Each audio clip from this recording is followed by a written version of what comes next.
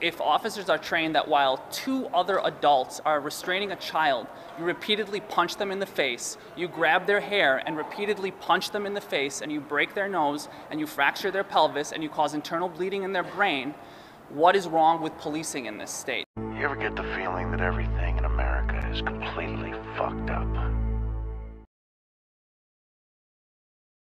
If you don't think for one split second that if we didn't have our Second Amendment, the government wouldn't overstep its boundaries and make us do shit even when we're against it, you're out of your mind. I don't give a damn where you stand or how or what you vote. That's dandy and fine if you trust Uncle Sam, but I, for one, fucking don't. And why would I? What have they done? Give me a reason for me to believe them. New details in the Oak Lawn police officer facing charges for a violent arrest after a traffic stop. You've seen this video, a big show of support this morning for Officer Patrick O'Donnell as he walked into court for his arraignment. CBS 2's Noel Brennan is live outside the Oak Lawn Police Department with more. Noel?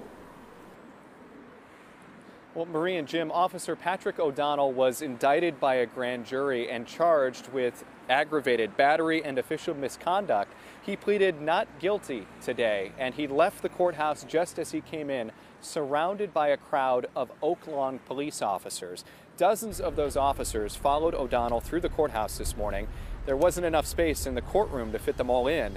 They were there to support O'Donnell, who was caught on camera last July, now accused of beating 17-year-old Hadi Abatilla.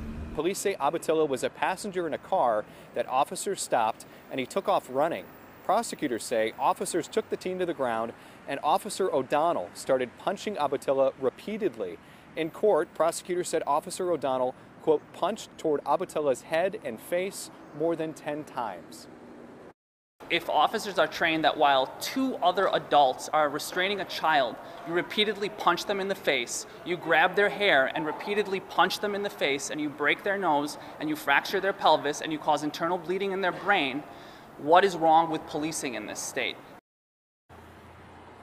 Oak Lawn police say they found a handgun in a bag that was strapped across Abatilla's chest. The teen was also charged. And organizers with the Arab American Action Network want to see those two other officers involved in the arrest charged as well. Officer O'Donnell is due back in court on April 6th.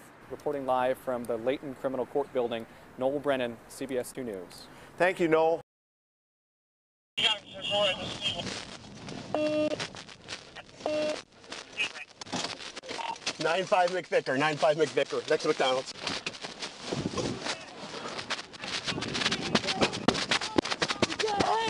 Yes, I can. Put your hand behind your back! Do it now! Here, pressure point, pressure point. Put your hand behind your back! Do it now! Do it now! Hands behind your back. Hands behind your back. Got it! Really watch this.